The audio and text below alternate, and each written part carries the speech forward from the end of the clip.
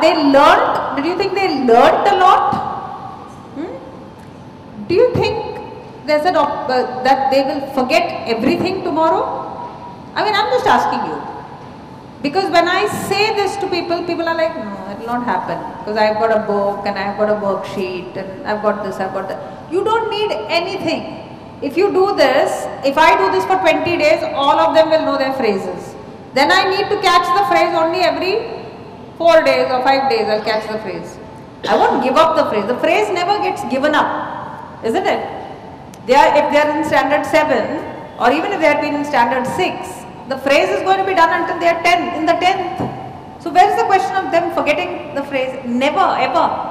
But the understanding the phrase, the word opens into a phrase without a verb and then it opens into a clause with a verb is an important piece of structured learning that is happening in the child's mind. Now, you don't have to not give them labels. I gave them all the labels, no?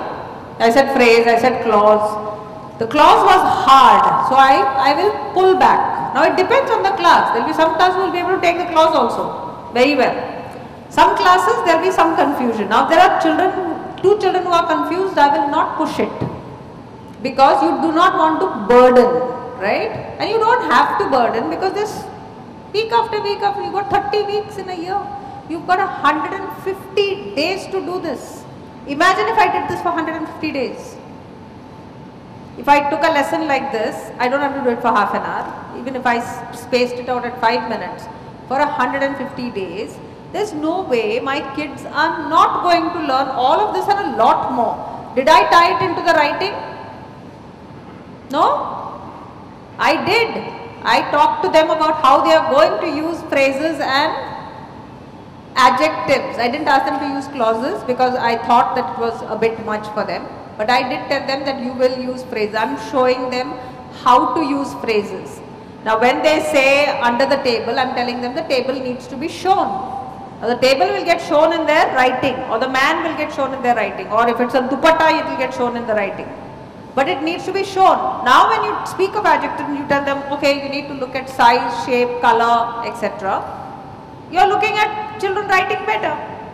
Otherwise, the grammar that you do is sitting in one pocket and you're doing some exercises there which has got nothing to do with writing.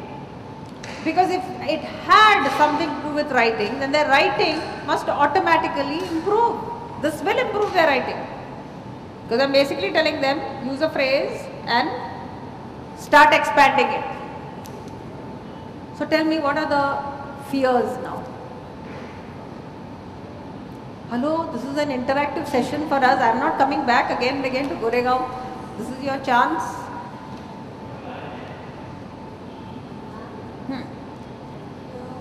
You got a mic? You want to give her a mic? Yeah.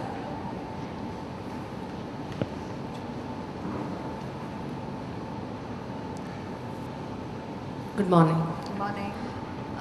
We started with the sentences for the revision week, and we started with the first sentence. The problem which I faced it. Which class are you talking 7th standard.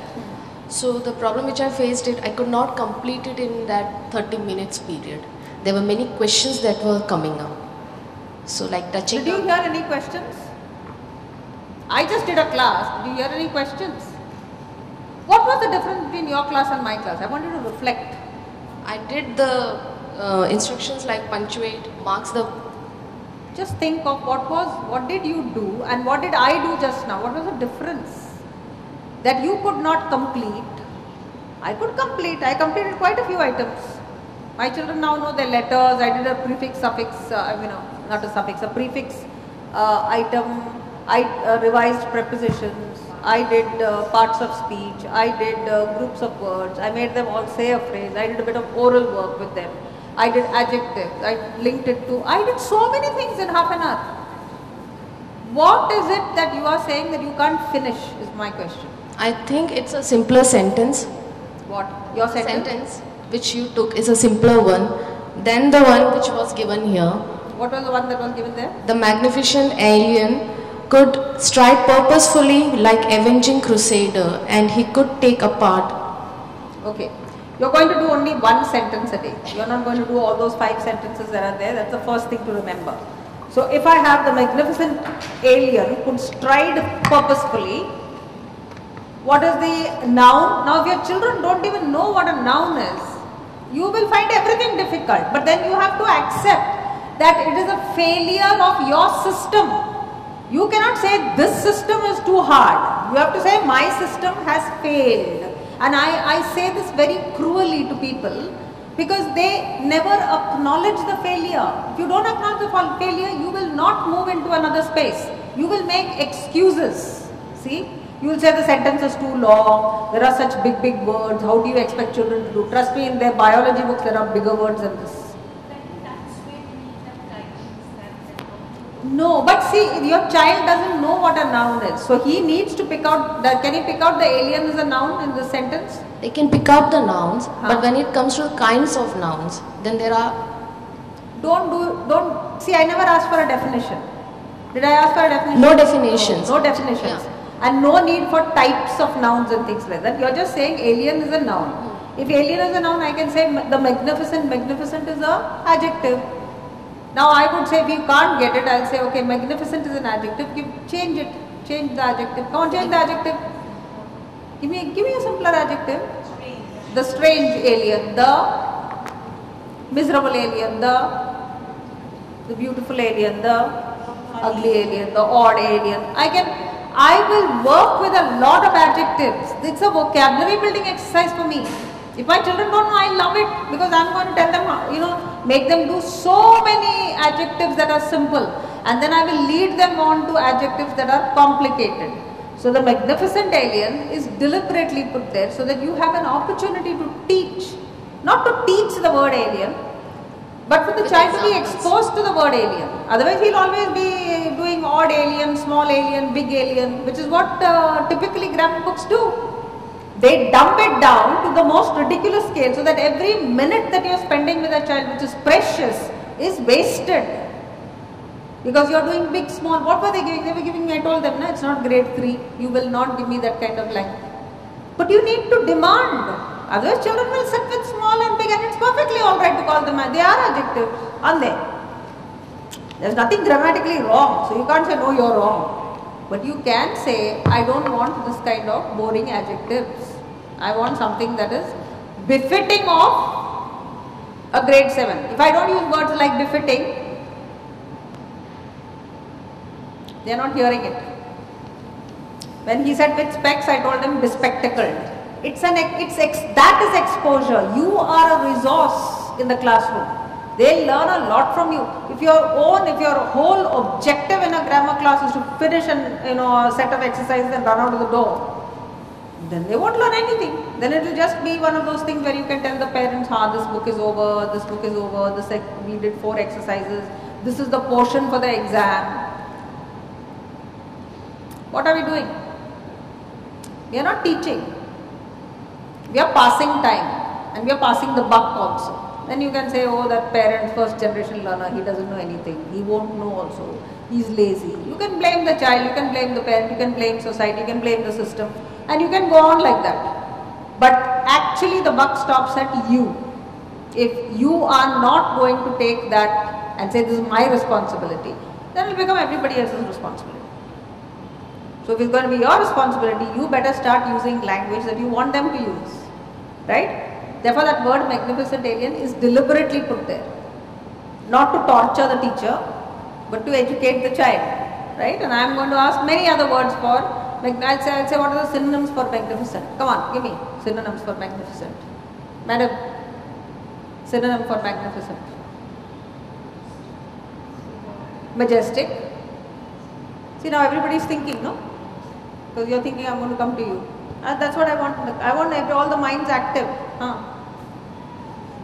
See, she was dreaming. I got her. Then, superb, magnificent. Great, small word. Amazing. Marvelous. Fantastic. Grand. Okay. So you can do this kind of work with that one word here in this sentence. Don't limit your imagination. If you gave me this, I would do this kind of work. So that's vocabulary work. And it's done very quickly because children will give it to me. Yes. I have a question. Sure. This is reinforcing what they have learned previously. They already know what adjectives are, and we are taking it to a new level, to a more advanced level. But when there is new learning, for example, there is a word there, avenging crusader. Now, avenging is actually, it is a verb, but it is used as an adjective. So our 7th standard children, they ask us that, ma'am, it's a verb. Why is it in front of a noun? Because from grade 2, you all have been teaching them the wrong thing. Whenever you get a word like dancing, you've been underlining and calling it a verb. So now you are coming to 7 and you are trying to tell them it's a gerund, it's a participle. Of course, they'll get confused. Please admit, all those fingers are pointing here. Don't look anywhere else. It's not my sentence that's the problem. No, ma'am, I'm not blaming the sentence. I'm asking you that when there is new learning. It's not new learning, it's corrective learning. Yes, so when there is learning of this sort, what do we do? Do we do the rules? Don't do any rules. Tell them that how will you explain this to them? What is an adjective and what is an So ing? then Tell me how you do it now. I told them that yes, it is a verb, it is a kind of verb, It's but here not a verb. it is doing the work of an adjective. No, it's not. It's not a verb. It's not a verb. It's a participial adjective. So we have to give them the label, don't we? There is no such thing as first of all, it's not a verb. When you say dancing girls, dancing there is a clear adjective. Because it has an ing, it's an ing word, not verb, W-R-D, word, we call it a participle, a present participle. So you can also have danced, D-A-N-C-E-D as the adjective. Then it's the past participle. The broken vase. What is broken? It's not a verb. Broken is an adjective. But because it looks like a verb, they are called verbals. It looks like a verb, it's called a participle. Otherwise we could have just called it adjective, no? Why create another name for it? So then in this case, then what? See, one thing I want you to remember is your own grammar needs to be very good. So stop watching बड़े अच्छे लगते हैं or खूबसूरत or whatever it is you watch and start doing grammar at that time. Like if we can torture children, I think we should torture ourselves also a little bit. Your grammar should be like this, otherwise you can't teach. How can you teach like, you cannot teach like this because you will constantly be in doubt. Then you've got all these things where you're calling adjective, verb adjective, you're saying it's a verb that it's not a verb, it's not a verb, it's not a verb. You have to start drilling it from grade 2. So in 2 you will tell them an ing word without a helping verb is not a verb. You start from 2 saying that. This book will tell you from 2 that begins. At some point you tell them they are imposters, they are pretending to be verbs but they are not verbs. And there are 3 of them. 2 ing ones, participle and gerund. So when you say swimming is a great exercise, I can say chess is a great exercise or cricket is a great exercise. I won't call cricket a verb, will I? So when I see swimming, why am I jumping and marking it as a verb? Because there's an ing attached to it. So they need to check the imposters. If you don't do that properly, your simple compound complex will never come to the child. He'll never understand how you simplify, how you make a sentence simple by creating a gerund or a participle in place of the verb. He will not get it. The last one is what? Let's see. Which is the last one? That's an imposter. Imposter means it's not a verb but it looks like a verb. Which one is the last one? Infinitive. The infinitive. 2 plus the verb. So 2 ing words, one is a gerund, one is a participle and the infinitive are not verbs. This needs to be told from grade 2 and brought up like that. So they will never ask you this question. This has been purposely put there.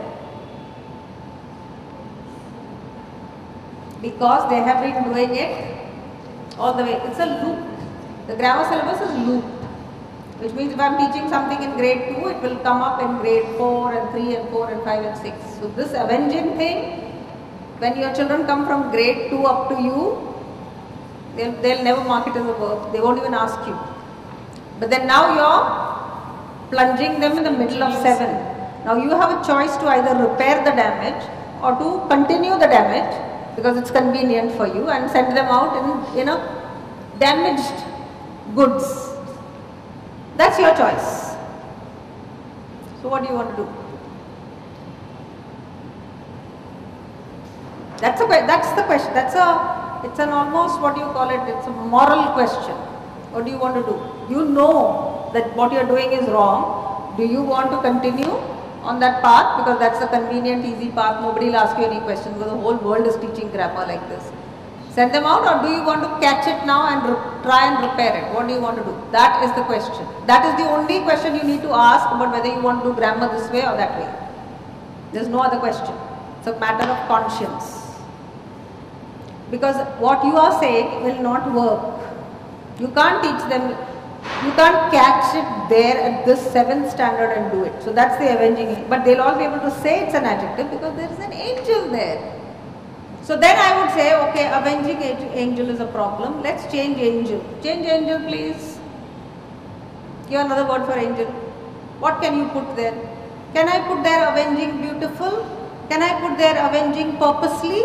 No. Why can't I do that? Because only the same part of speech can be substituted.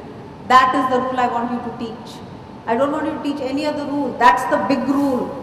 That you can change one part of speech with another.